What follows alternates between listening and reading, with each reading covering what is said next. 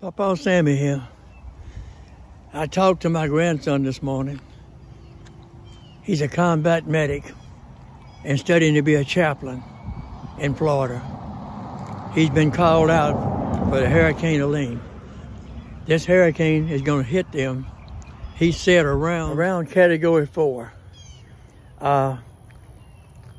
The governor's begging people, don't make bad decisions. For God's sake, get your family to safety. Don't put first responders at risk to lose their life.